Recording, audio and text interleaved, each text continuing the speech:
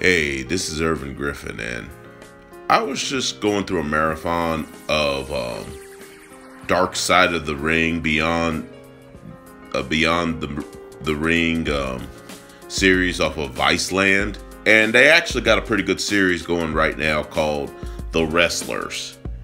But one episode in the Dark Side of the Ring that I was interested in, by the way, my favorites, just to tell you, of the series, there's been like 5 episodes. My favorite of the series is the one on Macho Man Randy Savage and Miss Elizabeth, which is actually the subject of this video. The Montreal Screwjob, seeing it from different angles. The Bruiser Brody murder case, because I was actually alive when that happened. Well, I'm still alive now, but you know what I mean. I was actually around when that happened. I remember reading that. That was a big scandal in the wrestling magazines at the time.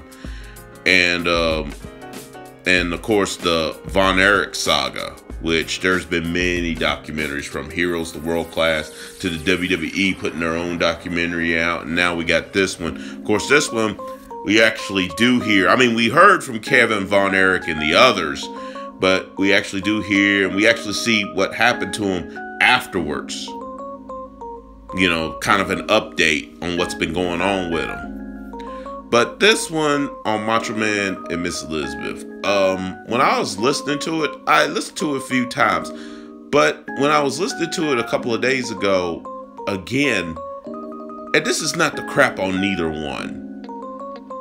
Macho Man and Miss Elizabeth had, at least in the beginnings, from everything I've seen and heard, a very happy marriage.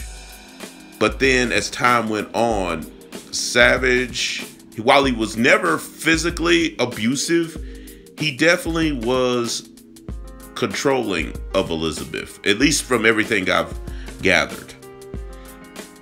And like anyone, you know, when you're suffocated and controlled, and keep in mind, all this is alleged. When you're suffocated and controlled, eventually you want to break free. I mean, that's the case with parents and their kids. And I'm sure that's the case with husbands and wives, not just with the man controlling the woman. I'm sure there are cases where the woman is dominant and the man finally just said, you know what, enough. And unfortunately, it isn't worked out like adults, like it should be, before it's too late and, you know, causes chaos. Now, while there's never been any evidence of infidelity on Miss Elizabeth's part during her marriage with Macho Man Randy Savage, while there's never been any proof of infidelity while she was married to Savage, there has been underground and hinted at stories of it. And what I'm about to play is part of an audio from that documentary, which part of it features Lanny Poffo, the brother of Randy Savage. You might remember him as Leapin' Lanny Poffo, and later on the genius Lanny Poffo. But mainly the audio is from Hulk Hogan's ex, Linda Bollea, or Linda Hogan, who was actually great friends with the late Miss Elizabeth Hewitt during her life. And here's that audio. What was the state of their relationship at the time they were being married? I would say tumultuous, on the verge of breaking up. So Terry had been cast in a movie called Mr. Nanny. It required us to be down in Miami for about 8 weeks. So Liz called and goes, "When are you going to be back home?" And I said, "I'm going back the next week." She's like, "Oh." She's like, "Randy, can I please go?" I heard her talking to him in the back of the phone. She's like, "Can I please go? I want to go help Linda with the kids. I just want to go see them and hang out with Nick and Brooke in the pool and stuff." And he's like, "Well, only if you're going to be babysitting and you're going to be with Linda." She flew down with us. It was so much fun. She helped me unload the kids. We got the toys. We were hanging out. We're all going to go out to dinner, you know. I said, "So I'll just go get ready, do whatever, come back from your workout or whatever." And 7:30, I'm thinking, like, are we going to do our makeup together and our hair together, which is what we always did. So I'm kind of like knocking on her door, and I see the light is on. You can see under the door, but she's not answering. It's Liz. At night, 1992, leaving her husband Randy Savage behind, Elizabeth travels alone to Miami to stay with Hulk Hogan and his wife Linda. Terry had to film the next morning, and the whole next day goes on, and I see her at the pool. I'm like, Liz, where were you? You know, we were worried about you. And she's like, oh, well, I met this other gentleman that lives in the building, and he has an extra room here in the building, and he thought maybe I'd want to take it. The way I heard the story was that Liz wanted away from Randy, and so she contacted Hulk's wife Linda and went and stayed with them. Now, meanwhile, Randy is freaking out because he doesn't know where the love of his life is.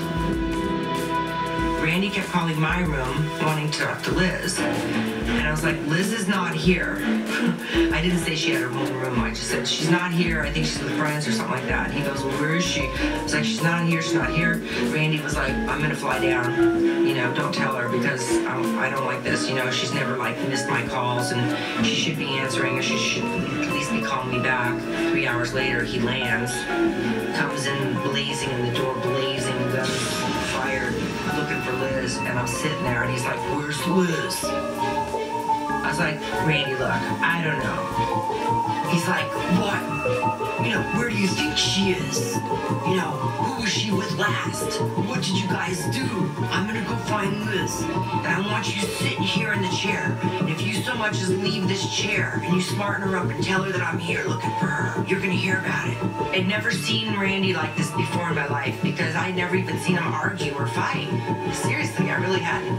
So him and Terry went out the door and I didn't know what was going on. I just knew I wasn't leaving the chair. And I guess he found her. Terry came back to the room and said, I left them on their own. They're sorting it out. So they got in their rental car. They drove back home. And he basically told Terry in so many words or less, like, Liz is not coming back to Miami. And there's no more hanging out. Party's over. This is ridiculous. She just went too crazy, you know? I think Randy felt, you know, again, life imitating art, that Hulk was taking Liz's side. Now, you just listened to that audio. Now, me thinking as a man, now, put myself in Randy Savage's shoes. Put myself in his shoes. I personally don't think I would have went all crazy like he did. But at the same time, I'm sorry. You go supposed to be down there with your buddy, as you see a picture roll by with Miss Liz's last relationship before her death with wrestler Lex Luger, and we know how that turned out. But getting back on point, if you're supposed to be with your girlfriend, taking care of kids, and just hanging out with her and her husband, but then you meet another man, and he had an extra room, and you're just in the extra room, just sleeping, nothing else happening. I'm not saying it's not possible, but given the relationship, the alleged tumultuous relationship between Mr. Savage and Miss Elizabeth,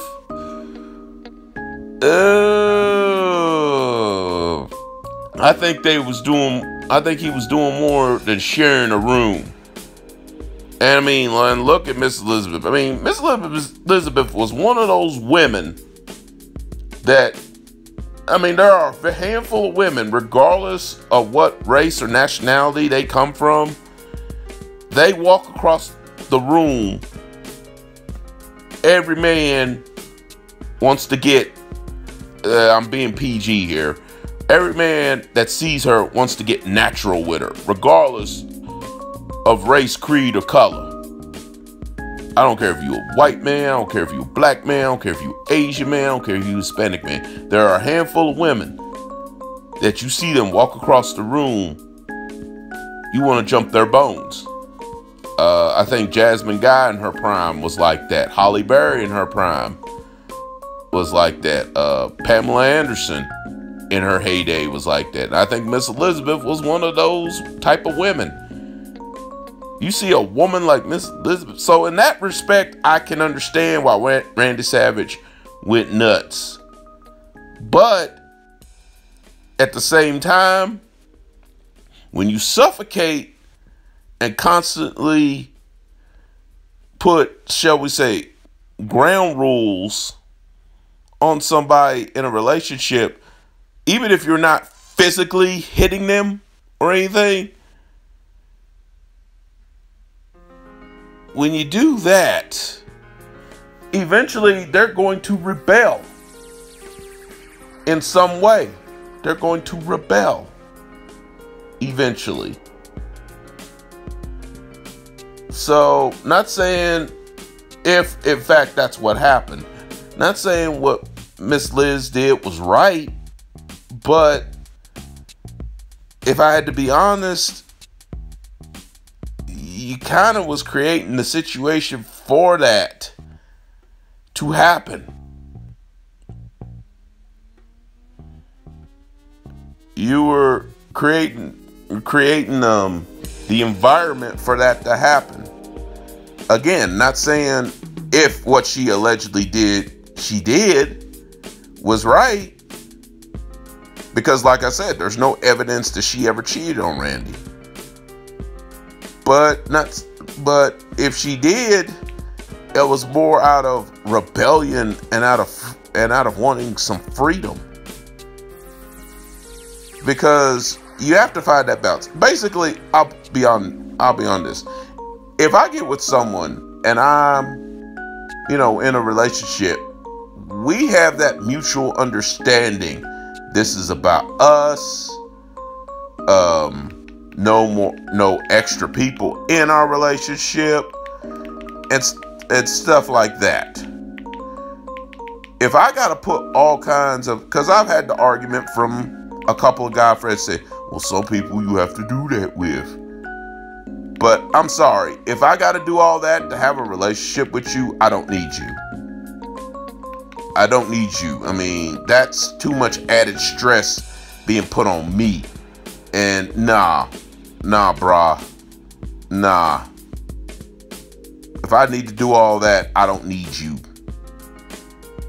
If I need to treat you like almost like a little kid just to have a relationship with you, nah, it's not worth it.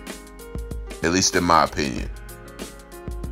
But anyway, that's my little opinion on this topic. Like I said, there's never been any real proof of it, but based on that audio, if it's true, I have to say, because I have a hard time believing somebody's just gonna let a woman like Miss Liz just have a room and him not be interested, and especially given the situation she was in at the time. Anyway, I'm out.